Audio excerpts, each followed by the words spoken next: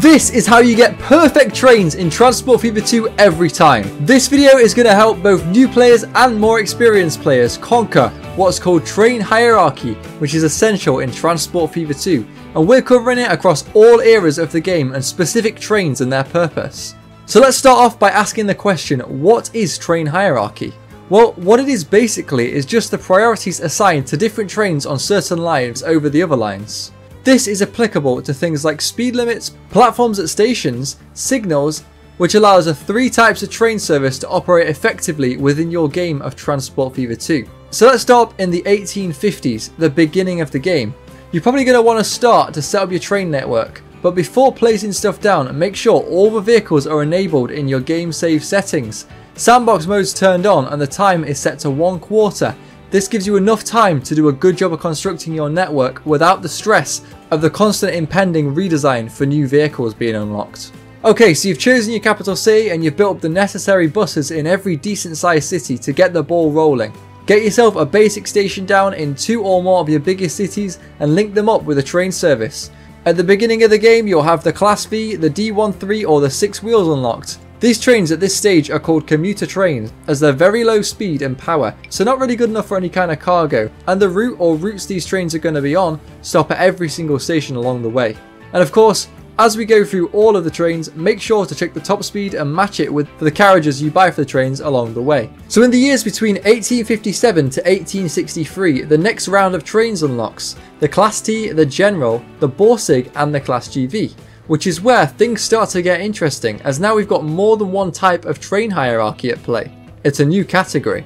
These new types of trains are going to be called intercity, which are sometimes known as express or city-link trains as well. We're going to call them intercity just to keep it simple. So keeping your existing setup with your commuter trains, the Class V, D13 or 6 wheels, add one of these new intercity type trains to a new route that's going to stop only at the top 50% size of cities. A good rule of thumb that I use is that intercity trains will stop once for every 3 stops along the commuter route. Also, make sure that the intercity service stops in the capital and the cities on the furthest extremities of the map. This will inject extra civilians into the workforce in the capital you might not necessarily have otherwise. This will also make you get plenty more money, enough to keep the company going, but bear in mind the goal of Transport Fever 2 is not to make money, it's to make the best transport network possible and grow the biggest cities. For signals between commuter and intercity trains, place signals further forward in front of commuter signals on the tracks in overtaking sections, so the game will make the commuter trains wait for the intercity trains to pass. To create this, simply make a siding on both sides of the track. Add a signal on the new outside lane, then in the route for the commuter train, select the signal as a waypoint in its route. Then intercity trains will be assigned priority over the commuter trains. So with all that said, an interesting thing happens with the next round of unlocks of trains. The 280, Class 53, BR89 and the Fairley unlock through the years of 1871 up to 1874. Now the previous trains, the Class T, General, Borsig and Class GV are now downgraded to the type of commuter trains as these new trains come in and will replace them. These new trains are great for intercity routes for this time period as they have high top speeds, aside from the Fairley and the BR89 which are our first specialised vehicles. With these new unlocks, it also brings with it a new type of train hierarchy we can add to our network, and that's going to be a fairly significant one as it brings significant cargo into the game.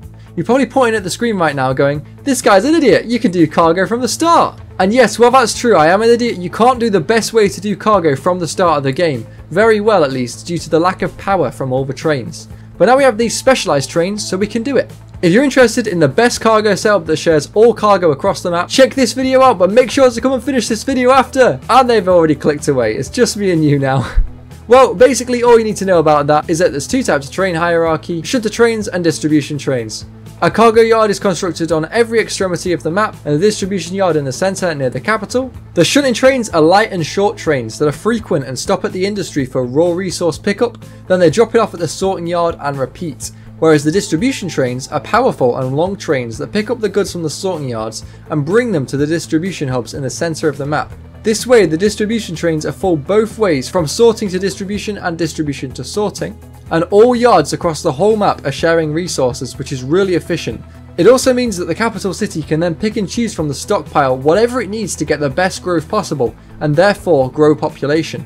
Adding these 2 new types to the train hierarchy now means the list looks like, from top to bottom, distribution, intercity, commuter, and shunter. Alright, now I think you got the hang of the basics, let's move on. Just remember, usually older vehicles run down to the next tier in the hierarchy when better vehicles replace them, and those vehicles from below that tier go down with it as well. So for example, if we unlocked a 3/5 and set it to our intercity trains, the previous intercity trains, which let's say is a 260 Mogul, would become the new commuter train, and the previous commuter train would get sent to a nice farm upstate. A bit of time has passed and it's now the roaring 1920s.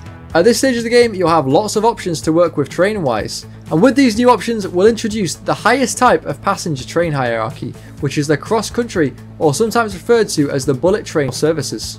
Around the 1920s, 100 km/h trains first unlocked with a 10-wheeler in 1896, or even more ideal, 120 km/h trains, first seen in the EP2 in 1919, are the beginning of this new tier. The cross-country service needs to be constructed to cover just the capital city and cities on the very extremity of the map. This is going to once again bring more workers and money to the capital from the extremities that otherwise wouldn't contribute so much. These trains are only ever going to share tracks with the commuter trains when it's absolutely necessary, such as the track next to station platforms, as it needs to run on its own track wherever possible, where other trains aren't going to delay it. Now these cross-country trains must stay on time. People are paying good money for these trains, which is a good thing. If the high-speed cross-country trains are delayed, people are more likely to take a cheaper commuter train option, which won't make us anywhere near as much money, and it will cost us more in the long run, because we're paying for the upkeep of these luxury trains. Now what's interesting, we've talked about commuter and cross-country trains and tracks, but we've left out intercity, and that's because intercity trains don't generally have their own tracks.